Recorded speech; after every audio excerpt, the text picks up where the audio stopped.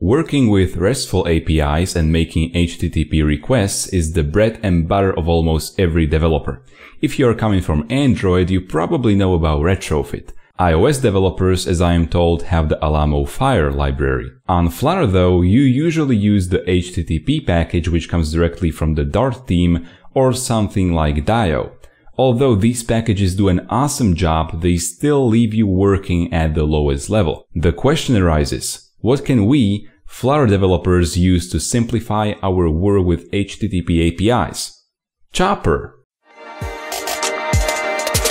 Hello, welcome to RESTful Coder. This is the first part of the Chopper series where you are going to learn how to use the awesome Chopper library to simplify your work with HTTP APIs in Dart. In this first part, we are going to build an app which will take data from JSON placeholder API, which will simply display multiple posts here inside a list view, and it will also show a detail of a particular post. So the first part covers setup and basics, and later on we are going to touch on things like interceptors and converters, and then integrating with build value or maybe even JSON serializable. So there is really a lot to learn here. And be sure to check out the written tutorial from the link in the description, where you can also find all of the code written in this video and links to the libraries. As always, we are starting off in a clean new Flutter project, so we have only the main.dart file with the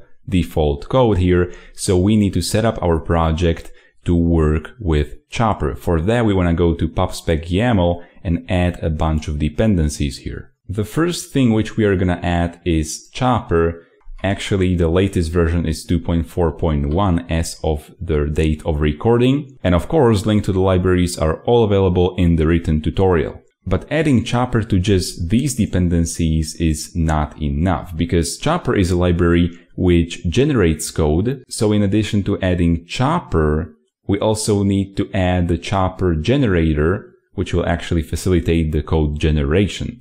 And usually you put your generators not into dependencies, but into dev dependencies, so that they do not get packed together with the app once you build it and ship it to your users' devices, because users really do not care about some builder. They only care about the Chopper library itself. So we want to add Chopper generator here and also build the runner. And to use the latest version of the build runner, you just leave the version empty. This will make sure that you always have the latest version of that particular package. And lastly, in addition to Chopper itself, we are going to use the provider package to make InheritedWidget syntax simple. Because this app is only centered around showcasing Chopper, we are not going to have a full-blown state management over here. But still, we want to keep things nice and tidy, even though we are not going to solely focus on state management. If you want to learn more about state management, check out a video about block, because block is, in my opinion, the best state management option for Flutter. So let's add provider here. Once we save and the packages are gotten from the servers, we can get to working with the API. As I've already said, the API we are going to work with in this tutorial series is JSON placeholder, because it is really simple to use and it's just perfect for our demonstration purposes. So go to jsonplaceholder.typicode.com, and over here we can see some of the things we can do with it. For example, down here, if I zoom in, we can see that the endpoints are posts, comments, albums, photos, to-dos, users. We are only going to use the posts endpoint. So if we click on post here or even down here, we can get multiple posts, which returns a JSON. Every post has title and body. This is what we are the most interested in. And then we can also get just a single post like that. And also we can post to posts. We are going to post to posts, even though this is only a placeholder API, so nothing can be really added to these posts, but still the post request is possible. And then you can also do put and patch and delete requests as you wish. Once we know which kind of an API we're going to be working with, let's create a chopper service because that's where most of the code regarding chopper will reside.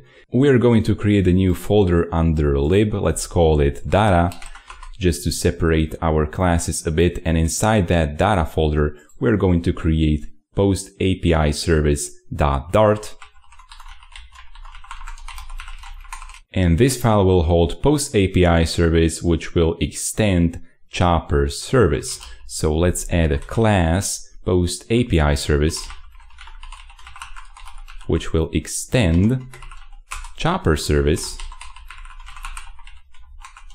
And let's import chopper service by importing chopper package. And we want to make this class abstract.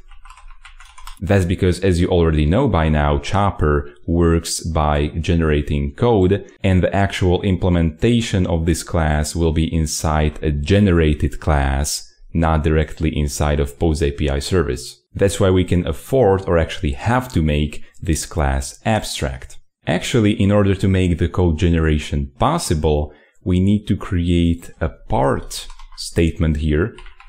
And this will direct the generator of the code to a file, which will be sort of an accompanying file to this post API service.dart main file. The file which we are going to specify here is where the generated class will be. So let's say post API service dot chopper dot dart. And of course, currently we have errors here because that file doesn't yet exist, but it will be generated in just a little while. In order to make this class actually work with chopper, we need to mark it with an annotation saying chopper API, so add chopper API, and this takes in a base URL. So what is the base URL for what we are trying to accomplish here? Well, it's the URL for the JSON placeholder API, more precisely for the posts endpoint. So let's go again back to the browser, and where we are getting all of the posts, we are going to copy this URL and paste it over to VS Code. As I have already briefly outlined, what we want to do is to get all of the posts, to display them inside a list, to get only a single post, to display the detail page of the post, and also to perform fake post requests to basically just call post on the server, but nothing will be really added. But this is what this floating action button with the plus icon will do. Fake posting of the posts. So for that, we need to create 3 Dart methods, which will represent the 3 HTTP methods, which we are going to call on that HTTP API. So the first function is getPosts. And the question arises now, what should this function return? Well, it's going to return a future, but this future needs to contain something, right? And that something for now is simply response. This is absolutely not type safe. The response will just hold dynamic thing, but later on in this series, you're gonna learn how to work with chopper in a type safe way. So for example, if we create some model class like this, class post, which will hold a string body and a string title and so on, we'll be actually able to put a post over here inside response post. Like this. We're gonna leave it for later. Just know that something like this is possible. You can actually achieve really simple and straightforward type safety with the chopper API. For now, let's work with dynamic data because this is only the first part after all. But just creating this method getPosts is not enough because this is only a Dart method, but we need to indicate to the chopper service which kind of an HTTP method it should actually represent. The method we are talking about here is get, so we need to mark it with @get, and it can take in headers and also path. We do not need to specify any headers nor any path because this get request, get post will happen directly on the base URL, so we can leave the constructor empty. Then another method is get post in singular. So again, future response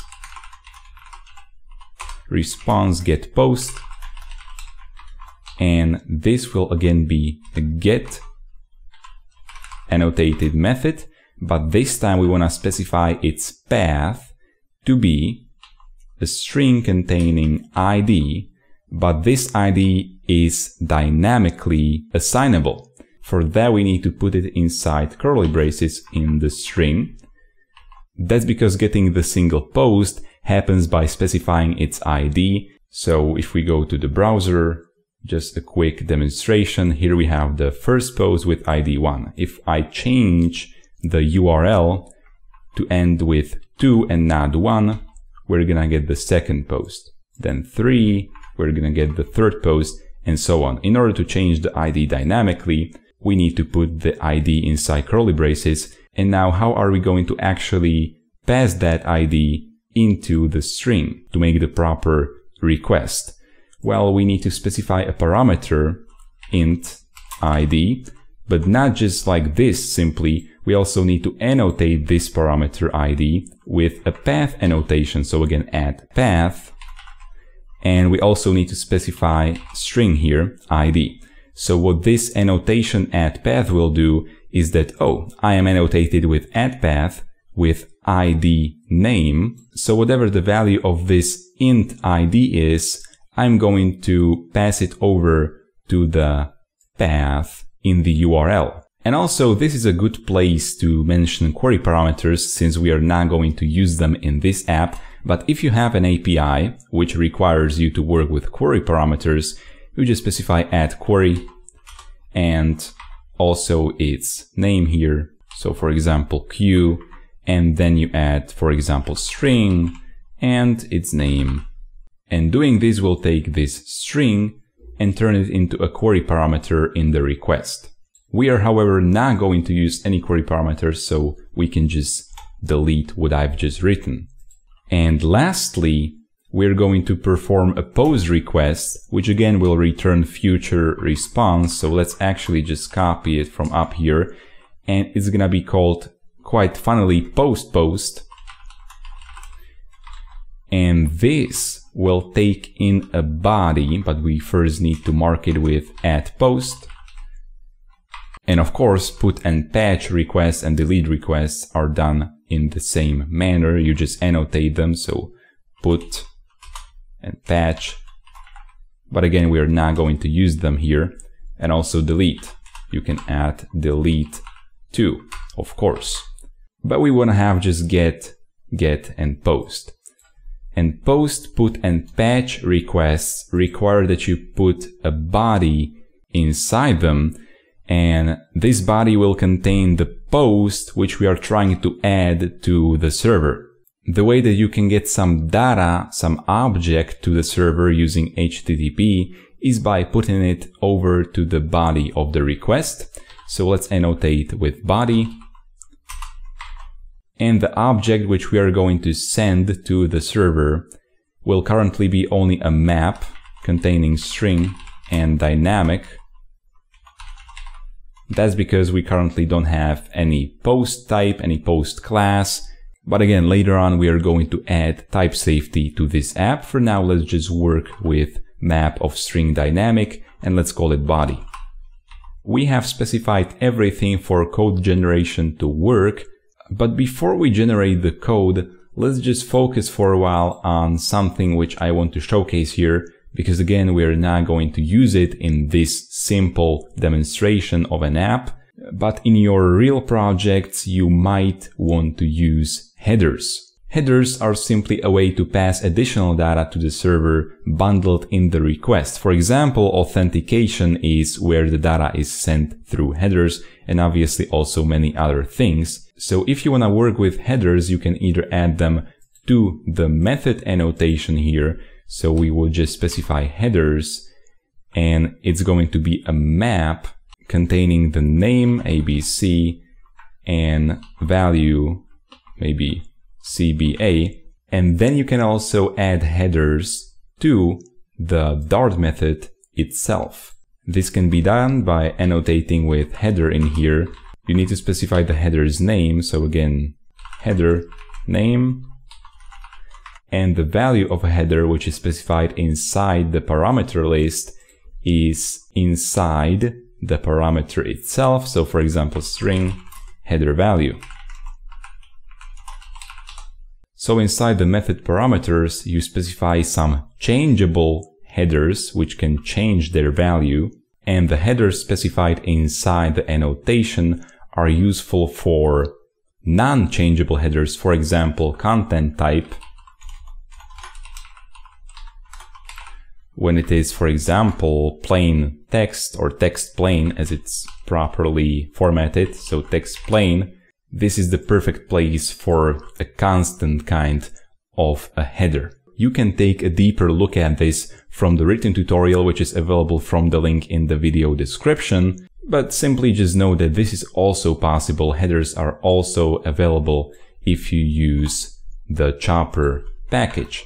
With this additional information about headers out of the way, we can now generate code which will be placed inside post API service.chopper.dart. Source generation or source gen is triggered if we go into the terminal and write Flutter packages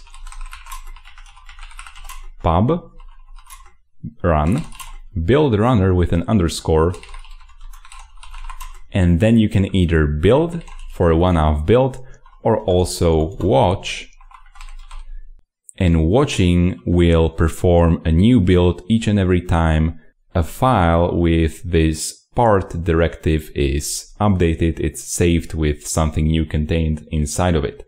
So let's say watch and hit enter, and a new file will be generated called post-api-service.chopper.dart. And shortly after some time we have the new file over here. If we take a look at it, it contains a constructor which takes in a Chopper client, and then it has all of the methods which we have specified, and they contain their implementation, which we absolutely do not have to deal with. The methods which we have written inside the post API service just specify what to fetch, but all of the fetching logic which will actually trigger the HTTP request is contained inside Chopper client.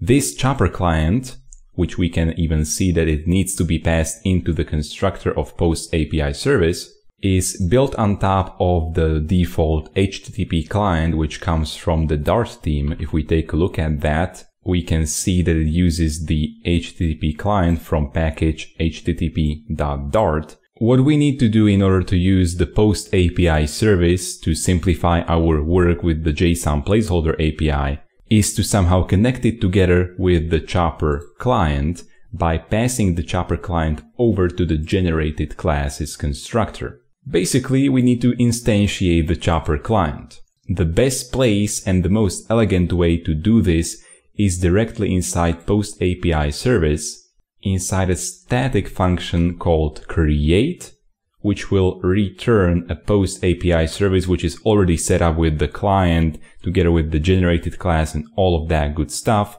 So we'll be able to call these three methods, these three nice simple methods, from the code in other places of our app, so that other places will not need to worry about any of the implementation details about how HTTP requests are made. Other classes will simply be exposed to just these three methods. So let's create a static function which will return post API service, and it's gonna be called create. And over here we want to instantiate the client first, so final client is equal to Chopper client, and this Chopper client takes in also a base URL. But we have already specified the base URL over in the Chopper API annotation. Well, a good practice is to use the base URL over in the client like this. So here should be just the URL ending with the top level domain .com, for example. And then the different endpoints are gonna be specified inside the Chopper API annotation. This is good to do because now if you use another endpoint, like for example comments or users, you can just create multiple services for them but still use it with the same Chopper client. So let's switch back to posts. Other things which the Chopper client takes in are services. This needs to be a list, and the service which we want to pass here is the generated class post API service, and it's called with an underscore then $, post API service. This is just to let the Chopper client know which kind of services it's gonna work with. And then finally we want to add a converter here, and for now we're going to leave it at the default JSON converter, which converts data to and from JSON and adds the application JSON header for the content type. Later on in this series, you're gonna learn how to add your custom converter so that you make the type safety possible with your favorite library, whether it be build value or JSON serializable. Everything can be done with Chopper. So let's save so that it gets nicely formatted here. And finally, we want to return from this function the generated post API service with the client passed in. This way, calling the static method create will return a fully set up and initialized post API service instance. This is all we are directly gonna do with Chopper in this first part. Now what's left is to build the UI. Since this is not a tutorial focused on UI, I will go a bit faster now. I will not type all of the code. If you wanna check out the UI code in more detail at your own pace, you can get it from the link in the video description. Inside main.dart, we are going to select everything and delete it. And I'm gonna use awesome Flutter snippets to create material app. Definitely get the extension awesome Flutter snippets if you don't have it already. It's really awesome. And with that, we are going to delete the scaffold from here so that it doesn't clutter up our code. Instead, we're going to specify homepage, which is currently not present yet. We're going to create it in just a bit. Homepage will display the list of all posts. More importantly, what we want to do is to wrap the whole material app with a provider.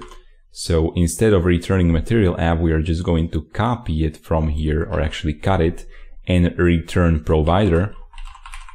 So let's import the package provider. And provider is a simple way to facilitate InheritedWidget. It takes in a builder, which is a function taken in a build context, and whenever you do not need a parameter, you can just name it with an underscore to save space. And this provider will provide the post API service to all of the widgets down the widget tree. And since this provider will wrap the whole material app, every single page and widget in our app will be able to access the post API service to make HTTP requests. And how do we create the post API service? Well, it's simple. We're just gonna use the create method on it. So post API service, import it here, and we just wanna call create, and that's it. But just calling create is not enough. We also need to handle what is going to happen on dispose. If you are not using provider, you would do this disposal obviously inside the stateful widgets dispose method. But since we are using provider, we have a shorthand here. We do not need to use stateful widget. And inside dispose, which takes in also a context and then post API service, which is the instance instantiated in the builder, we want to call service.client, which is the Chopper client, .dispose. This will release all of the now unneeded resources. And finally, we are going to specify the child to be the material app, and let's move over to home page. We're going to create a new file, homepage.dart. So just briefly on the home page, It's first going to add all of the import statements also for the single post page, which we are going to create in just a little while. And the class homepage, which is a stateless widget, actually will hold first the floating action button, which whenever it's pressed, it's going to access the post API service from the provider, and it's going to call post method with some fake data key value pair, simply a map. This is the function inside post API service which we have created, which takes in a map annotated with a body. It returns a future containing a response. And since we cannot really add new posts to the database on the server because it's only a placeholder API, we are simply going to print whatever is inside the response's body. This will print it to the console. What's important to remember here is this syntax: provider of, specify the type of post API service. This is how we are always going to access our API service whenever we try to access it from the widgets of our app. Having the post request performed, we are now going to move on to the body of the scaffold, which will be built inside a separate function, build body. That will contain a future builder, because this body will contain, if you remember, the list of all posts. And this is gotten by calling the get request on the API. Since all of the methods return futures containing responses, we are gonna use a future builder inside the body, because future builder is perfect for easily building UI when awaiting a future, and the object held inside future is response. So as soon as build body is being built, we wanna call get posts on the post API service and specify it as the future of the future builder. And then whenever the state of the future changes, this builder of the future builder will run. And here, if the connection state is done, which means that the future has already ended and the data was successfully gotten from the server over to our app, we want to access the JSON string contained inside the response, which came from the server. And if you are not sure where the response is actually located inside this builder, snapshots data is the response. This snapshot, async snapshot, is holding a response. So data on the snapshot is of type response dynamic.